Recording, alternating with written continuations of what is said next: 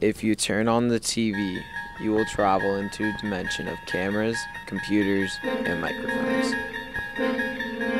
A dimension of cameramen, editors, and reporters. This dimension is called FLTV.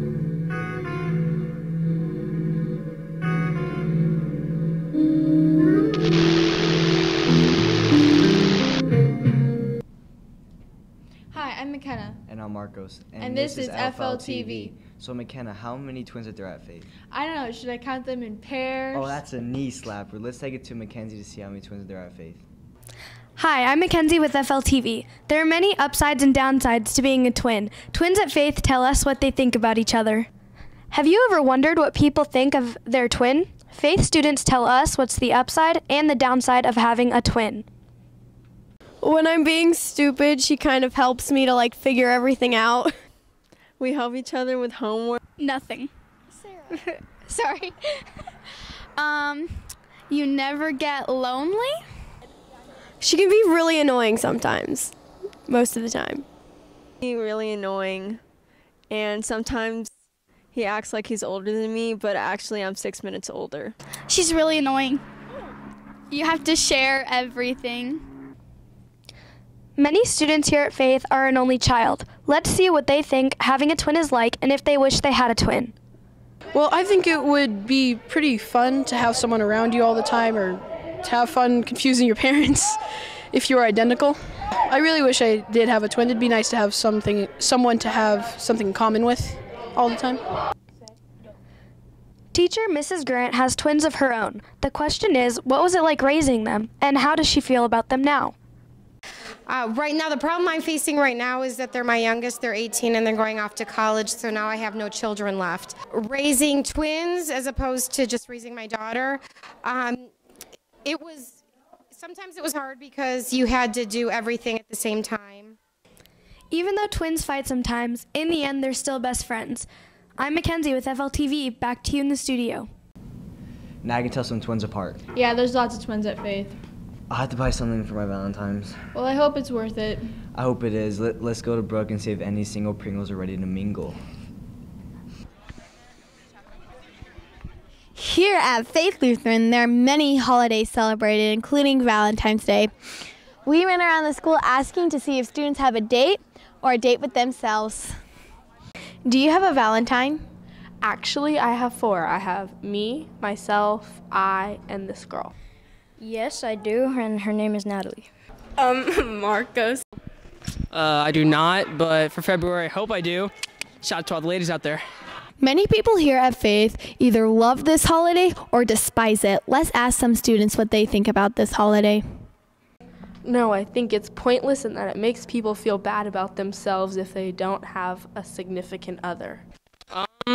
I think it's a good holiday. It recognizes women, and it just recognizes dates and everything across the country, so I like it, yeah. Valentine's Day is on a Sunday. Let's ask students if they have any plans for this year.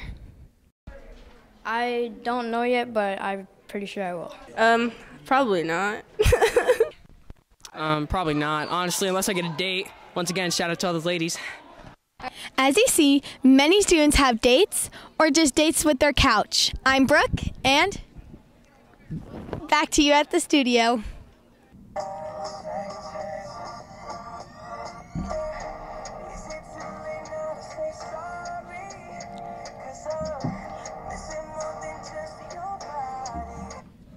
Wow, I wish I joined lip sync. Well, I did, and you sure missed out. Let's go to Connor and see who's on lip sync. Every year, Faith Lutheran has a lip sync competition.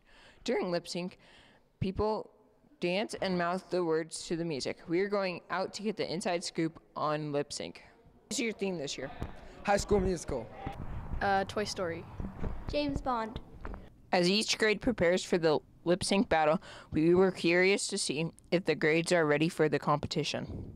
Yes, because we have great people in our group that have good dance moves. Somewhat, because some of our groups need to clean it up a little bit. Yes, because we're very determined to win, and Mr. Wagner helps us with everything that we're learning. Lip sync is a very exciting and stressful event. In this case, we're going to find out if students are excited for lip sync. Yes. Why? Because I'm excited to show off my great dance moves. Yes, because I want to see the 7th grade win since last year they didn't. Yes, because we've been working really hard and I like doing lip sync. Oh, I'm sorry, I'm still hyped up about the lip sync competition. 7th grade won, 6th grade took 2nd, and 8th grade got 3rd. Let's take a moment to congratulate all the students and teachers who participated in lip sync. They did a great job. I'm Connor, back to you in the studio. I got spirit, yes I do. Lutheran School is right for you. Oh yeah, we get to dress up this week, right? Yes, we do. Let's get more information about Lutheran Schools Week from Gwen. Hi, I'm Canyon, and this is National Lutheran Schools Week. Hopefully many students participate because it would be really interesting to see what everyone is wearing for all of the different days. I'm most looking forward to. I'm looking forward to Pajama Day. That would be the Disney Day. This week is some of students' favorite week in the whole school year, and participating makes it so much more fun. The only day that isn't that fun is the day that you have to wear $5 to wear jeans, according to most students. What do you think about Lutheran Schools Week? It's fun. Just so the students could also have some fun. I think it's good because school's really boring, so you gotta have something to spice it up. Lutheran Schools Week consists of Pajama Day, Sports Day, Disney Day, and paying $5 to wear jeans for Jesus. This week is for making school more interesting and fun. This week has been great, seeing what everyone was wearing and all of their creative ideas. This is very fun. Hopefully, next year, it will be just as great. Thanks for watching. Wow, lots of people have dressed up a lot this year. Yes, they have. So McKenna, have you been dress coded yet? No, I don't think I will. Faculty is really strict this year. That's true. Let's get more information on who has been dress coded yet. Hi, I'm Matthew reporting for FLTV. At the start of the new year, teachers and faculty have been more strict on the dress code rules. We will be hearing from our fellow Crusaders about their thoughts on the topic.